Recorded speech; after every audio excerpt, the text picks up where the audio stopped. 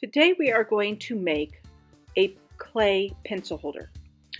We're going to do this using the Coil method technique. But first you're going to get a tray and you're going to write your name in Sharpie on the tray. It needs to be in Sharpie. So write your name and your class code. I'm just going to leave that blank because I'm not in a class, but you write your class code.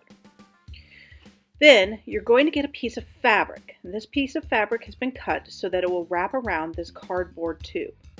Carefully wrap that around on the edge of the fabric and then push all that extra into the tube, and that will lock that fabric into place. This will keep the clay from sticking onto the cardboard tube. Now only use fabric if you plan on getting done in one day.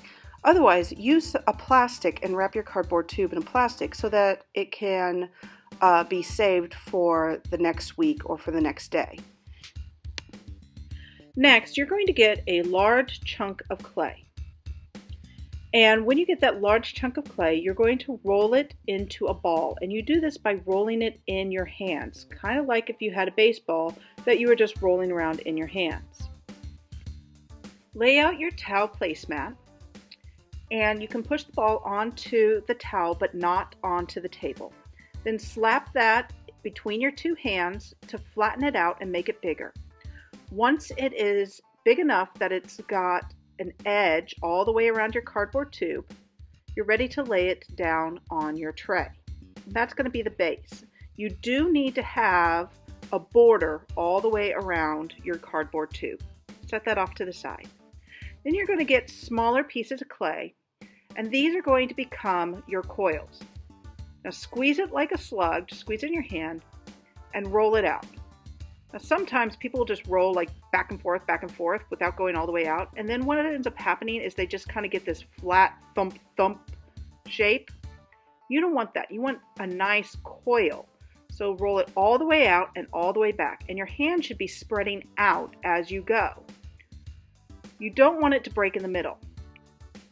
People will have it break in the middle when they only keep their hands in the middle. So see, I'm keeping my hands in the middle, and then of course it breaks just like that. Instead, what you want to do is you want to roll it so that you spread your hands out as you go. So again, I squeeze it a little bit and then I start rolling it, and then see how my hands go out towards the edges as I roll it out. Now you want this to be about as thick as your Sharpie. So I take my Sharpie and I'm going to measure it and make sure it's about that thick. Yep, it's about that thick. Then you're going to get your towel out because you do not want your table to become wet. And you're going to use this special kind of bristle brush. It's a wire bristle brush, kind of looks like a toothbrush for robots. And you just scrape it along with a little bit of water on that brush, and that scores and slips your clay together. It opens up the clay, and water is used as the glue, and you have to have those score marks in order for the clay to be put together. So you're also going to score by just scraping. You're going to scrape this circle, put your tube back on, put the scraped side so that it wraps around and touches the other scraped side. Let me show you again how I do this. All right, so I'm going to show you once again how you wrap it around. You want to make sure it touches that border around, touches the scraped sides together and wraps around. And you want to push it down very gently just to make sure there's no gaps in between your coils. And then you make another coil and scrape the surfaces and wrap it around, and you do that again and again and again and again. Okay, I'm going to fast forward real fast now so you can see how I build up this coil pot.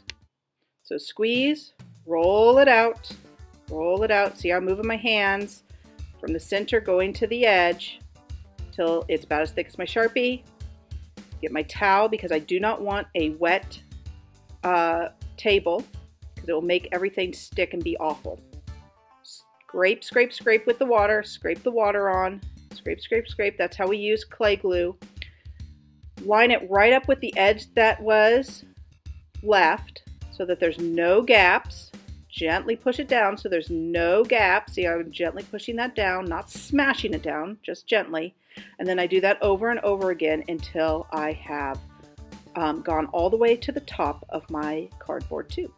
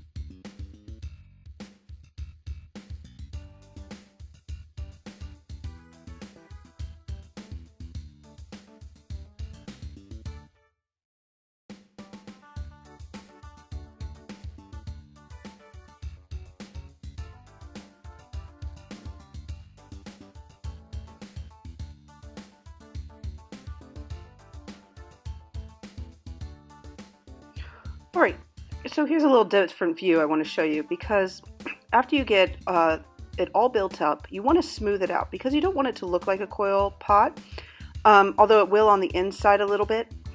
You want to smooth it out so that we can paint it, we can decorate it, and it looks like a coffee mug. And to do that is you just get a little wet and you just smooth it out with your fingers or your thumb, whatever's more comfortable, so that there's no coils. You can go back and forth horizontally or up and down vertically, however you like to do it. It will stick to your styrofoam, so you can hold it very carefully. See, I'm holding it. It's more comfortable to hold it for me upside down like this, which is fine so long as you are careful. And you don't have to apply a lot of pressure, but you do have to apply some pressure to get those coils smoothed out. You also don't want to drench your clay pot with water. You just want to add enough water to be able to easily smooth it out. And you want to make sure that there is no rough spots. Get the top, get the sides, smooth out any fingerprints that you left. Do a really good job, because this is really going to be how it looks good. Then take your towel and just wipe off all the extra clay with your towel. We're not going to spend a lot of time at the sink. The last thing is to get this edging that's at the bottom. We're just using, you can use a pin tool, or we're just going to use a paper clip that I've unrolled. And you get the top there, and then see how I'm using it horizontally to get the top and the bottom. So just cutting off that extra and smoothing it out, and then it will dry and come off easily. The last step is to add the handle. You're going to get one last piece and you're going to roll it out, but you're going to roll it out so that it's nice and thick. You're not going to roll it out as thin. And you can go ahead and have it be flatter. Then you roll it into a question mark like this, because that's how a handle is. A lot of people think it's more like a C, and that's how you experience it, but the way you sculpt it is actually more like a question mark or half of a heart. Score it really well, making sure you get plenty of moisture on there.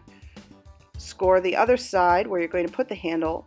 Now, because these are score marks, when they dry and when they fire, if you leave them like that, they will be sharp and rough. So be sure you smooth everything out really well.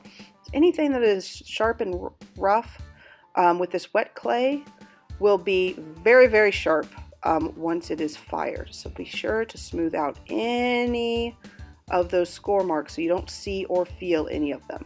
Get that handle exactly the way you want it. We're almost done here. Alright, and then you're going to take a paper clip and unwrap it, and you can use the loop there, and that will kind of scoop the clay away, but be careful you don't cut too much into the clay. or you can use the point of that paper clip and just cut it away and smooth it away with your finger.